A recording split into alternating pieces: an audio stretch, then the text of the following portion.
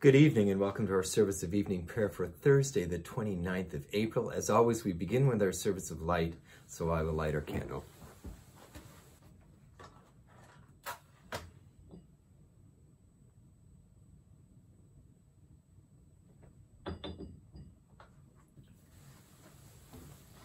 Light and peace in Jesus Christ our Lord. Thanks be to God. Jesus Christ is the light of the world, a light no darkness can extinguish. And we're going to sing our hymn throughout the service, How Firm a Foundation, number 527, and we'll sing the first verse now. How firm a foundation, you saints of the Lord, is laid for your faith in his excellent word. What more can he say than to you he has said? To you who for refuge to Jesus have fled. And our psalm is Psalm 114, which we say together. When Israel went out from Egypt, the house of Jacob from a people of strange language, Judah became God's sanctuary, Israel his dominion. The sea looked and fled. Jordan turned back. The mountains skipped like rams, the hills like lambs. Why is it, O sea, that you flee? O Jordan, that you turn back? O mountains, that you skip like rams? O hills, like lambs? Tremble, O earth, at the presence of the Lord, at the presence of the God of Jacob, who turns the rock into a pool of water, the flint into a spring of water. Glory to the Father, and to the Son, and to the Holy Spirit, as it was in the beginning, is now, and will be forever. Amen. And now we will sing the next two verses of our hymn.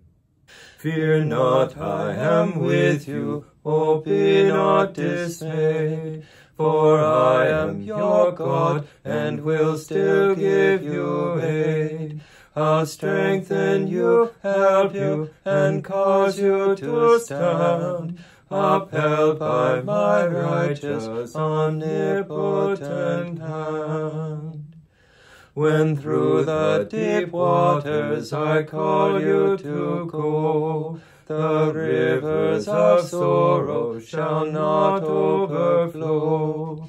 For I will be with you, your troubles to bless, and sanctify to you the deepest distress. Our gospel is Luke 6:39-49.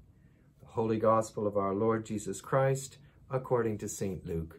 Glory to you, Lord Jesus Christ. He also told them a parable. Can a blind person guide a blind person? Will not both fall into a pit? A disciple is not above the teacher, but everyone who is fully qualified will be like the teacher.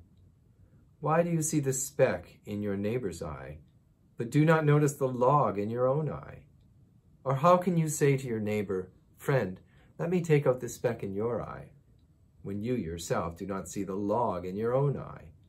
You hypocrite, first take the log out of your own eye, then you will see clearly to take the speck out of your neighbor's eye. No good tree bears bad fruit, nor again does a bad tree bear good fruit, for each tree is known by its own fruit. Figs are not gathered from thorns, nor are grapes plucked from a bramble bush. The good person out of the good treasure of the heart produces good, and the evil person out of evil treasure produces evil. For it is out of the abundance of the heart that the mouth speaks. Why do you call me Lord, Lord, and do not do what I tell you? I will show you what someone is like who comes to me, hears my words, and acts on them. That one is like a man building a house, who dug deeply and laid the foundation on rock. When a flood arose, the river burst against that house, but could not shake it, because it had been well built. But the one who hears and does not act is like one who built a house on the ground without a foundation. When the river burst against it, immediately it fell, and great was the ruin of that house. The Gospel of Christ. Praise to you, Lord Jesus Christ. So there's several kind of parts to this gospel lesson, several kind of parables. Can a blind person lead the blind? Won't they both fall into a pit? Jesus is talking to his disciples, and he's telling them that they need to grow, they need to learn. And then he says that a disciple's not above his master, but when they are well developed, they are like the master. And that is what our task is to learn from Jesus, but then to act. Once again, the disciple versus apostle. We need to be disciples. We need to be sort of purifying ourselves by following Jesus' words. But more important than that, we need to act. And of course, our action has to come out of our heart. You know, we have to purify our hearts. We need to turn our hearts and open them to Jesus, so that out of the abundance of our heart will come our good actions. And when we really open ourselves to Jesus, we start to develop the will of Jesus. We start to develop the will of God, God's will for all of humankind. And so out of that will, out of our heart, then our actions follow. So our doing always comes out of our being. And we need to be with Christ, open ourselves with Christ. And then we can truly be not only his disciples learning about Jesus, but his apostles acting with the actions of Jesus. Let us sing the next verse in our hymn. When through fiery trials your pathway shall lie, my grace all sufficient shall be your supply. The flame shall not hurt you, I only design your dross to consume and your gold to refine. And now let us confess the faith of our communion in the words of the Apostles' Creed. I believe in God, the Father Almighty, creator of heaven and earth. I believe in Jesus Christ, his only Son, our Lord. He was conceived by the power of the Holy Spirit and born of the Virgin Mary. He suffered under Pontius Pilate, was crucified, died, and was buried. He descended to the dead. On the third day he rose again. He ascended into heaven and is seated at the right hand of the Father. He will come again to judge the living and the dead. I believe in the Holy Spirit, the Holy Catholic Church, the communion of saints, the forgiveness of sins, the resurrection of the body, and the life everlasting. Amen. And in our prayers, when I say, Lord, in your mercy, please respond with, hear our prayer. That our risen Savior may fill us with the joy of his holy and life-giving resurrection, let us pray to the Lord. Lord, in your mercy, hear our prayer. That isolated and persecuted churches may find fresh strength in the Easter gospel, let us pray to the Lord. Lord, in your mercy, hear our prayer. That he may grant us humility to be subject to one another in Christian love, let us pray to the Lord. Lord, in your mercy, hear our prayer. That he may provide for those who lack food, work, or shelter, let us pray to the Lord. Lord, in your mercy, hear our prayer.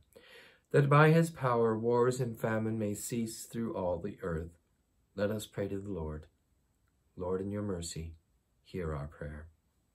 That he may reveal the light of his presence to the sick, the weak, and the dying, that they may be comforted and strengthened, let us pray to the Lord. Lord, in your mercy, hear our prayer. That he may send the fire of the Holy Spirit upon his people, that we may bear faithful witness to his resurrection, let us pray to the Lord.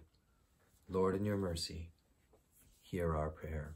And in our prayers, we continue to pray for those who are sick, those known to each one of us, those who are sick in our parish, those who we don't know, but who we know are suffering at this time.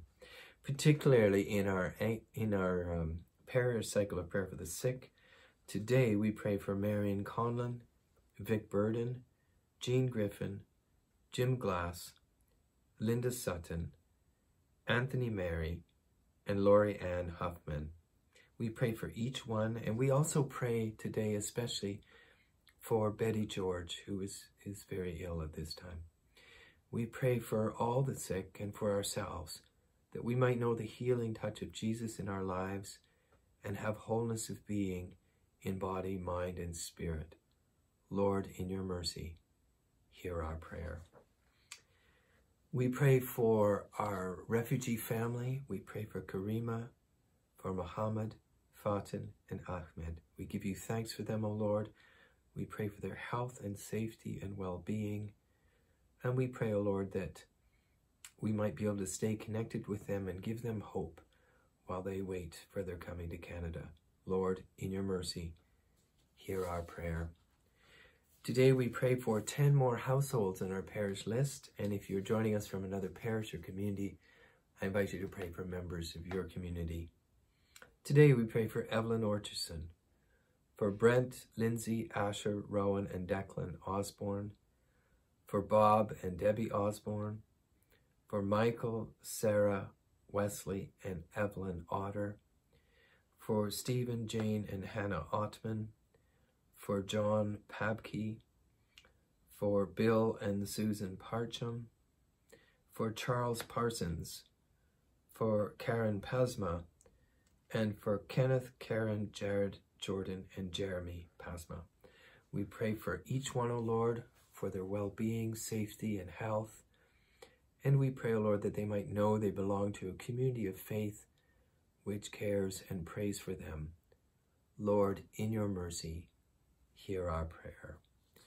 And we pray in the Anglican cycle of prayer today for the Diocese of Brisbane in the Anglican Church of Australia.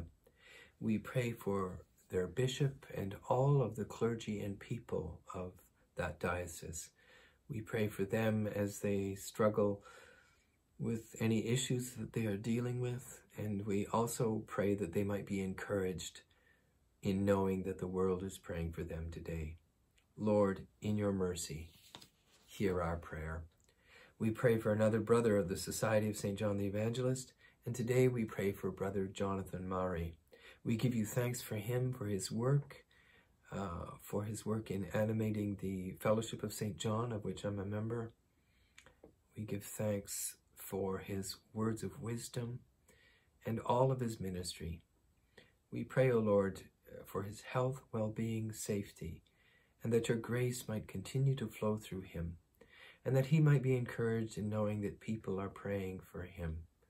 Lord, in your mercy, hear our prayer. And we pray our night prayer from the Anglican Church of New Zealand. Lord, it is night. The night is for stillness. Let us be still in the presence of God. It is night after a long day. What has been done has been done. What has not been done has not been done. Let it be. The night is dark. Let our fears of the darkness of the world and of our own lives rest in you. The night is quiet. Let the quietness of your peace enfold us, all dear to us, and all who have no peace. The night heralds the dawn. Let us look expectantly to a new day, new joys, new possibilities. In your name we pray. Amen. And we pray the collect for this week. O God, whose Son Jesus is the good shepherd of your people, grant that when we hear his voice, we may know him who calls us each by name and follow where he leads, who with you and the Holy Spirit lives and reigns, one God, forever and ever. Amen. And gathering our prayers and praises into one, let us pray as our Savior taught us. Our Father in heaven, hallowed be your name. Your kingdom come. Your will be done on earth as in heaven. Give us today our daily bread. Forgive us our sins as we forgive those who sin against us. Save us from the time of trial, and deliver us from evil. For the kingdom, the power, and the glory are yours, now and forever. Amen. And now we will sing the last verse of our hymn. The soul that on Jesus still leans for repose, I will not desert to its foes. That soul, though all hell should endeavor to shake, I'll never, no never, no never forsake. Let us bless the Lord. Thanks be to God. The Lord Almighty grant us a quiet night and peace at the last. Amen. The grace of our Lord Jesus Christ and the love of God and the fellowship of the Holy Spirit be with us all evermore. Amen. Thank you for joining us this evening in evening prayer. We hope that you'll join us tomorrow for Compline and keep on joining us for all our evening prayers and evening services. I wish you a blessed night's sleep and all of God's blessings to you.